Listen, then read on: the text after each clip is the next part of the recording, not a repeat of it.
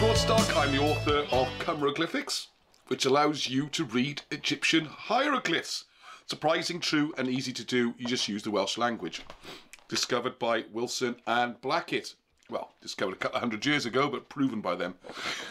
So this lesson, this short video is a bit of fun. This is about writing your name in hieroglyphics. Because once you realise that each symbol is a word, and names are sort of like acronyms, they use the initials. Said in the first video, NATO is using the first letters of the 4 words North Atlantic Treaty Organization. So you can spell any word, you just need to pick out something from each letter that matches the word you're trying to spell. So that's all easy peasy, and we'll be going through that. Which also is a quick word, which we'll start off with about the alphabet. Because really, the alphabet doesn't make much sense because it's not an alphabetical system, and yet you'll see t-shirts and tea towels all over the place with the sort of picture you'll see on the first slide. So a little bit about that. So I hope you enjoy this one. Good fun, and it gives you a good insight to how the words work and how you can use this system yourself. And once you see how you do right, what they wrote a few thousand years ago makes a lot more sense, because you can see how they had to go through what seems to be this very process. Makes reading hieroglyphs so much easier. And then I've now got the technical issues sorted out. Sorry for the delay with this one.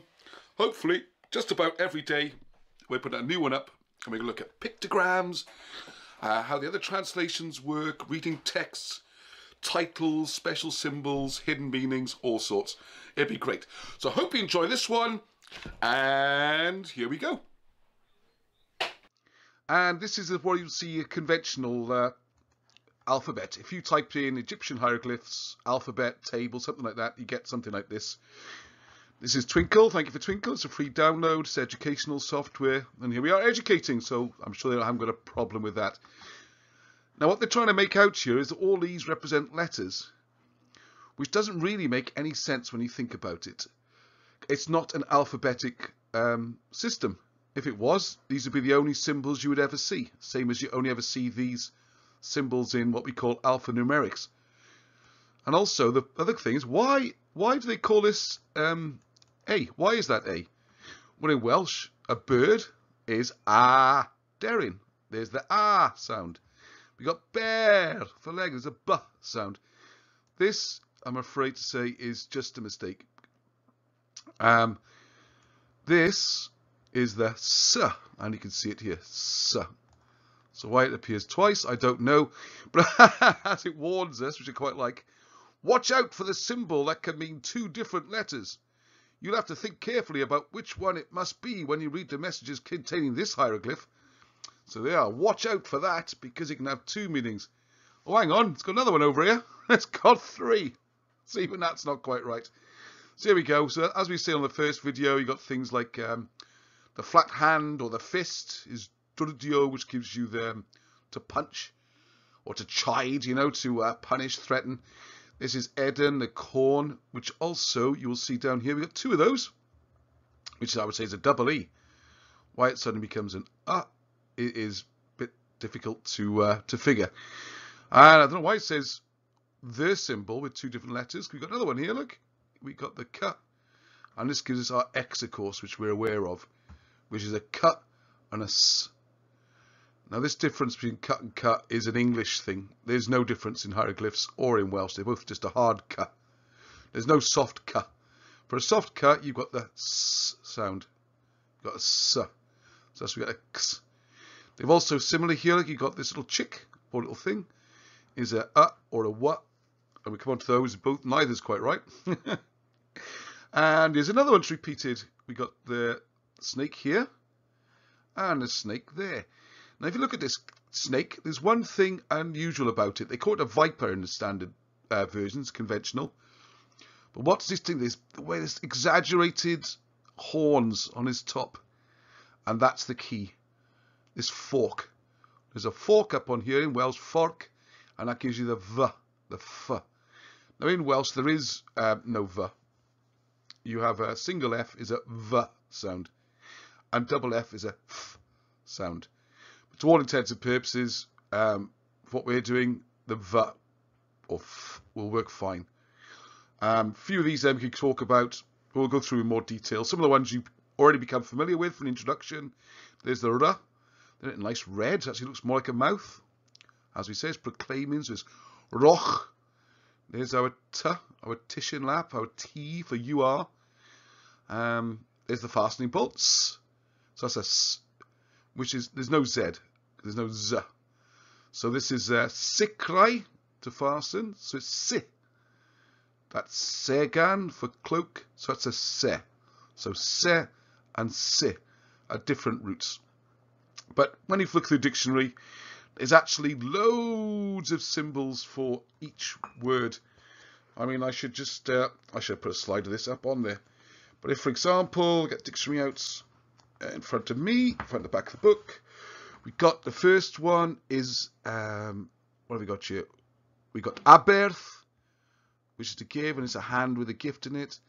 And then we've got loaded, so we've got llwyth, which gives alleth.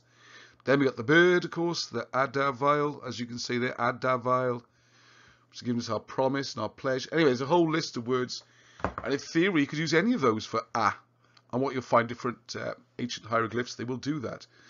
But the key to remember throughout all this is all of these are words. When it's a lion, it's llw, and llw can give the enlightenment or abundance. You know, this is an owl. Owl actually begins with D, not M, and there's a reason why they've got the wrong symbol there. Well, I would argue it's the wrong symbol, and we can explain why they chose M and why the mistake is. It comes down to mulach, which is wrong reasoning. But anyway, come to that another time. So just a quick little refresher on that. And here's this bizarrely drawn version of the olives. Well, I've got two. Anyway, that's supposed to be olives, and there's the olive-eyed. Okay. So these are all words, remember that, and these are sort of initials. Here's another funny one. Because you got the first letter of Cleopatra, if you remember it from the introduction, the K, the beginning of Cleopatra, so that's now become a Q. So because it's sort of a K, it's like a qua. But there we are, you know, so that's a K and that's a K, both of these.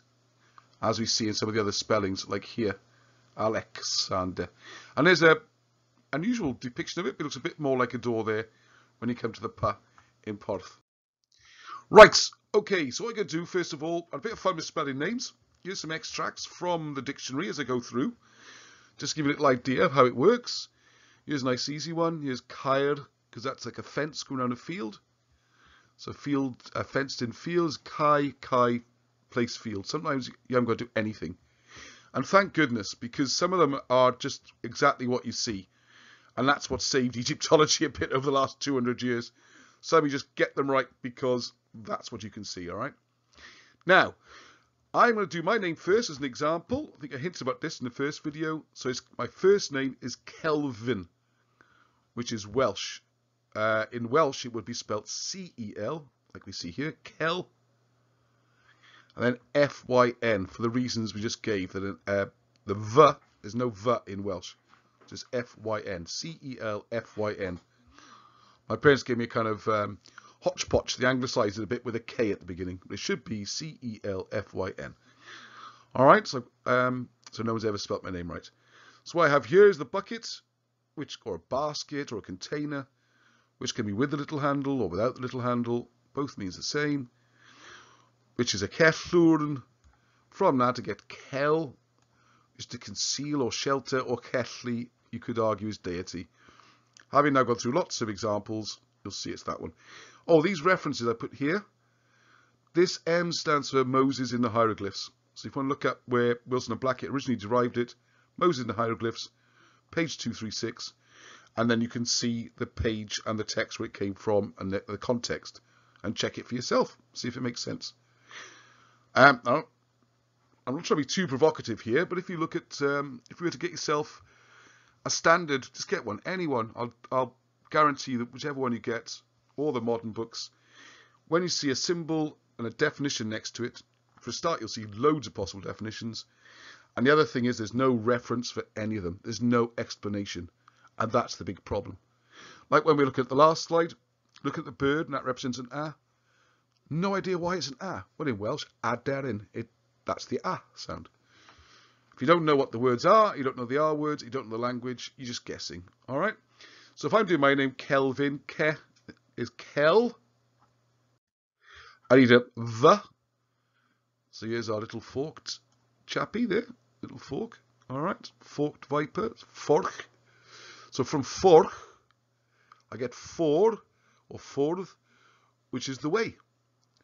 Which is the way. Okay. So you get the way. All right, just give you more of an idea.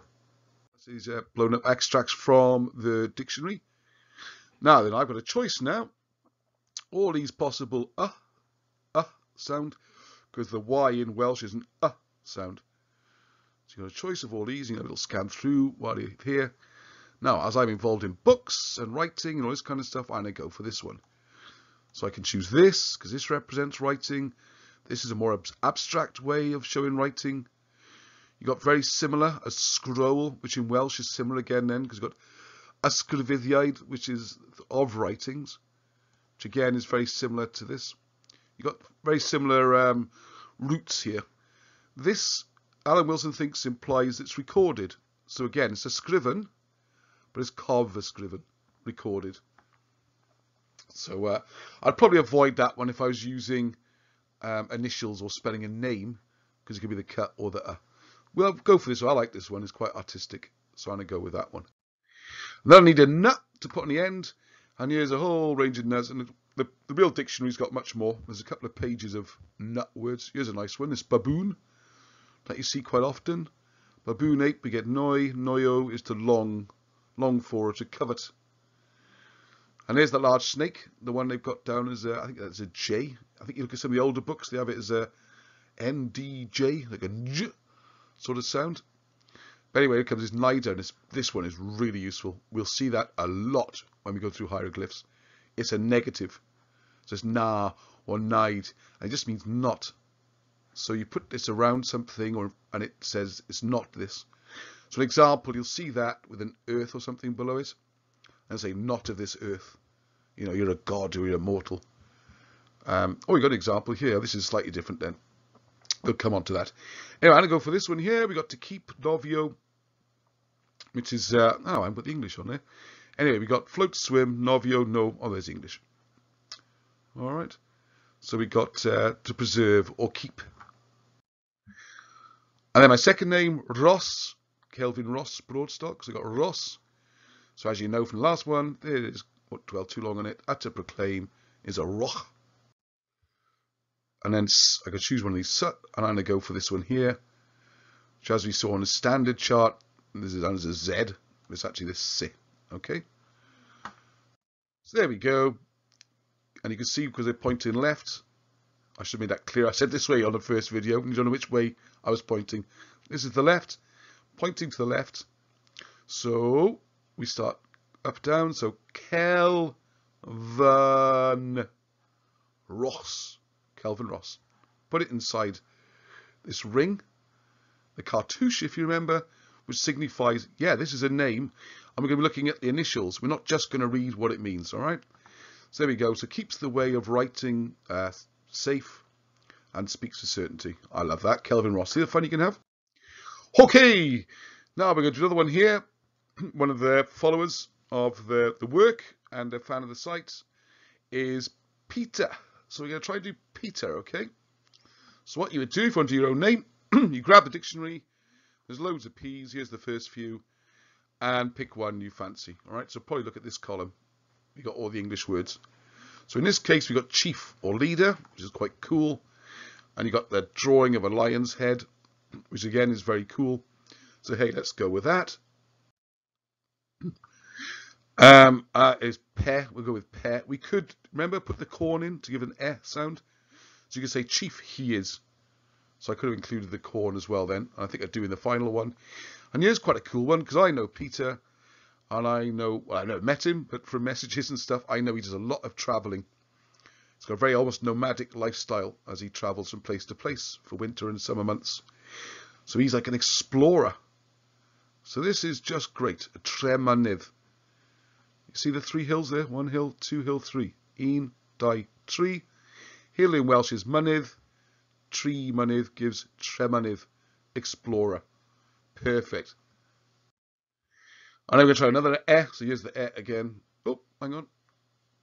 Oh yeah, there it is, right at the top. Can't see for looking. So there's your corn, Eden or Eden, and it's he, she. He, she, his, her. It's quite a flexible word, very useful. And again, you can see where it comes from the Moses book. Anyway, so have that, pets. Now we got pet, ra. So we need a ra to go on the end. And we'll have a little look. There's a few options. And here we go. Now, if you notice, I've done it differently. This is going to be peter. Well, what I decided here, it was getting quite difficult. So we got petra. Petra. It's hard because it's got a t-r sound. It was actually quite difficult to get Peter or Peter. And that brings on to a point that you need to use the Welsh version of a name. So Peter in Welsh is Peder. So you see places like Llanpeder. You can place in West Wales. And we got Peter's church up on the hill near here, the one Alan Wilson's got. And it's Peder again, okay? So for Peder, we got a great one here because we've got a word which actually says ped. Because four, so there's four of these or four of these. And these can have added significance, but for now we'll just stick with un, dau, tri, pedwar. Un, dau, tri, pedwar. So when you see four of something, what we're trying to do is dig out the word ped, which is to carry or take forward, okay? And you'll see that in various texts. Oh, it's right by the lion there as well. Okay, peder. So then we're back to the one I use from proclaiming, because I think this is quite cool. It could just be simple as this: peder. So you got Peter. He's going forth and proclaiming. Well, I never really described what the full translation of the first Peter version was, wasn't it? So he's the chieftain who explores, in short terms. But you can look at the full meaning. Go back a bit. So I could do it this way. Again, peder. And what we do again, if these had additional meaning, like they could be marks. So they could be ped nod, and you could look up nod, put a bit of extra meaning in. But I think this is pretty cool. If you're going to do a cartouche like this, that would be peder. So if you think of the old St. Peter perhaps or something, you'd be looking for something like this, I would think. Okay, so we've got another one here now. We jumped around a bit. If you can remember this one, this is the... you have a little look at that, see if you can work out whose name's been done here, which would be impressive. Now, I've done this one, because another one of our new followers is Joseph. It actually spells his name with one F, I noticed, not a PH, so he's Joseph, which is quite cool. So a bit Welsh, I guess. Although there's no J in Welsh, so you'd have to become Joseph. And this is the problem. If you go back to Joseph originally being an Arabic name, it's probably something like Yusuf. Yusuf would be the original. So what we got here, you can look this up, or I showed it earlier. Again, we got the uscravani. So because there's no, we can use the us. And this is fertile. This is great. I love this because you've got the land, you see? And this is the seeds under the land. They're going to grow into plants. So this is the fertile. So you put them together, we get Usef. Usef. That's the way of writing Joseph or Usef. Now I want to talk a bit about Joseph. A slight detour here. And this is an extract from Moses in the hieroglyphs. Because we can find this Joseph, sorry, I apologise. And I hate reading what's already on a screen. You can read it yourself. But what we're trying to say here is that Joseph would have been Josa, which he spelt with a J. That would have been an I, which explains later in the book. So it'd be Josa.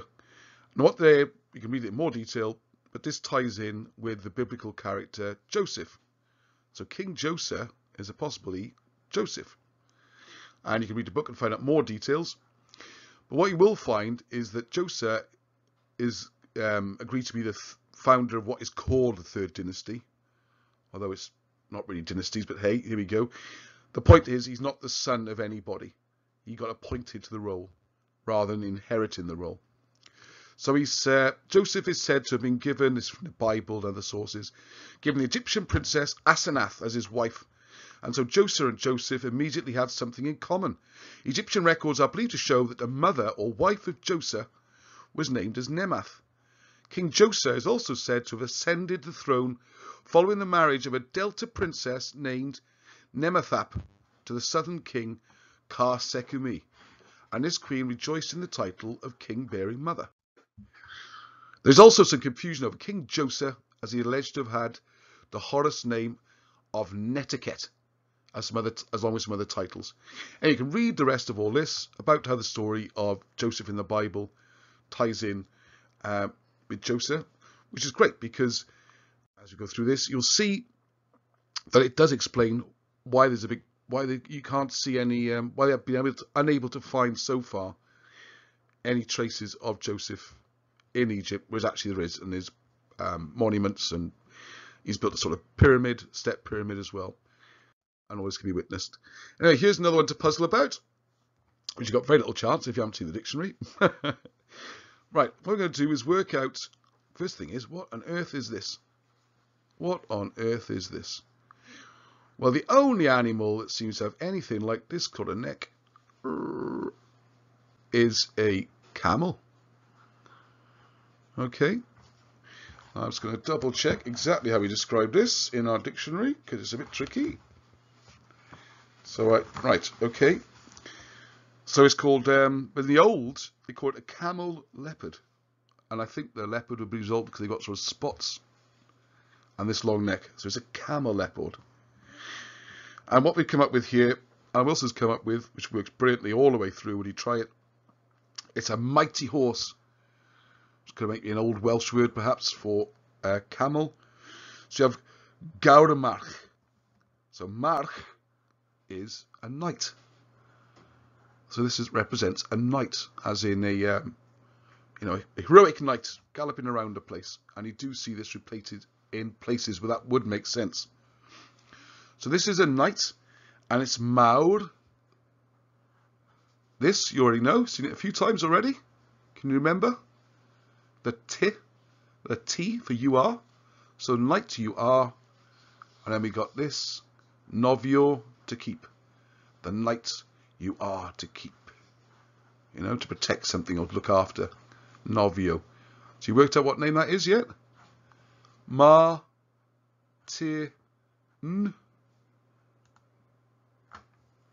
Martin. There we go. So that's for another one of our new followers, Martin, who's shown a great interest in this subject. So I'll put that up there for him. If you want to put some comments below, maybe get your name shown in hieroglyphs, a future episode, I'm happy to do that. Or just send it back to you. Let's have some fun with this. And what's the next one we got? Here's another person who contributes a lot of comments on the videos and the groups and has been very active in the work of Wilson and Blackett. So let's see if we can work this one out. Now then, this one is a bit of a puzzler, I have to admit. It's a banner or flag, so it can be Banon with a B. You've also got Manon, and this is to do with the Welsh mutations, which you do have to look out for. I'm not going to go through all of that. You can look it up yourself. But what happens in Welsh, to avoid, it's a beautiful sounding language, and to avoid something clashing, you often do what's called mutation. Like, my mind's gone blank. Instead of back in da, you change the da to a the, back in tha. And a girl, merched, would become verched in certain circumstances, okay? It's to make it easier to say, it sounds easier on the ear. And it does mean sometimes you're a little bit careful when you're looking up the meaning of a word in a dictionary, and then you have to decide if you want to mutate it or not. That, I would say, is the only tricky bit. And the more I look at it, I think that mutation, again, ties in with the hieroglyphs. They work so beautifully, it's part of it. So instead of Banon in this situation, hang on, I'll look it up in M in the dictionary, because you have Manon, which is like the queen or exalted person. Successor, so we got the queen, successor. I was going to put the symbols up there for the princess, which I alluded to in the first video. We'll have to come again next one. I left them off. So you got the successor, to keep. And this one here, we've got... Uh-oh, I've forgotten a second. Hang on, I can look that up very quickly. Because we know I had it in front of me. Ah. All right, we'll come up with that in a second. But I will tell you that's that I. That's an I sound. Oh yeah, let's go to I, my dictionary. There we go. Easy enough. Which is a yoke. That's a yoke. You can imagine there's a couple of bulls under there being held by this yoke, being held firm. There's not a lot of I words in the hieroglyphs, but this one works quite well because it means a linguist or someone who is having language or an interpreter. They've got those sort of similar roots there. So you've got someone who's an interpreter who passes on the message ardently, or with zealously. So you've got someone here, the queen successor, who keeps the translation's message ardently. So someone who translates and gives an ardent message and is a illustrious person and successor and follower. And there we are, we got Monica. How cool is that? There we are. So I hope you're watching, Monica. I know you watch all these videos. I hope you like to see your name up there.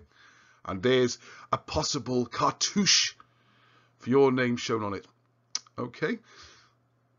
Could say more. We do more examples, and I will do some more examples in the future. You can do any name. The fun is trying to get the words to make a nice sentence.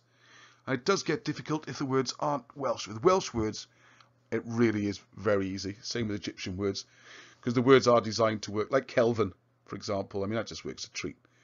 But sometimes you've got X's and Z's and sounds which don't work so well, and you have to work a little bit harder. Or like we had to do with Peter, translate to Peda. So remember, if you've got a name, everyone's got a name.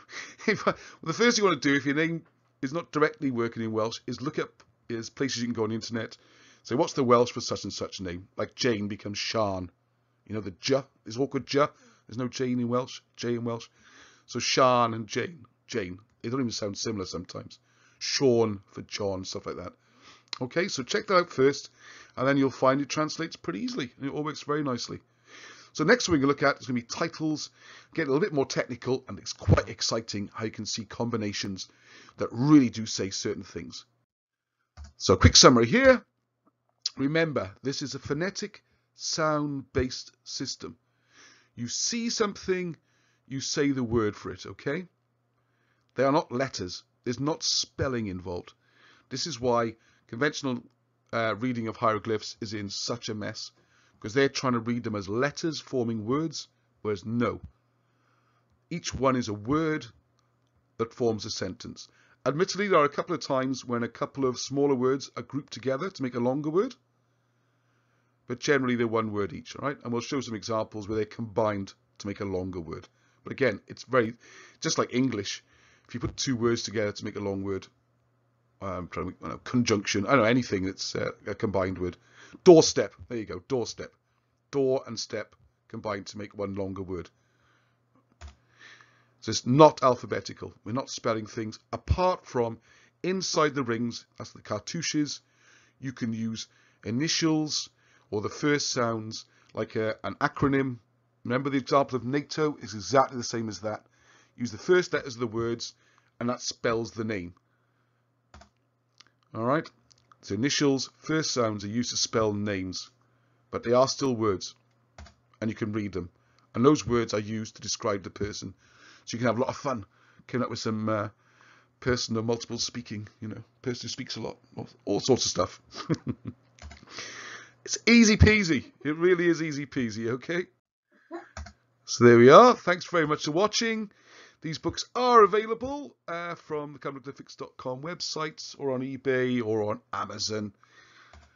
So have fun, and we can send them out even during this coronavirus, and you can learn a new skill. So when you go back, you've got something to tell your friends, and you can even draw these and make them and have all sorts of fun. Next installment coming very soon, and I try and do them every day, and now I've got the hang of the technology. Hopefully that will be possible. So thanks for bearing with me. Hope you enjoyed it. Please leave comments. Let me know how you find it. Well, you can do your own names. All the fun questions. And I look forward to hearing from you. So until the next time, Hevuch.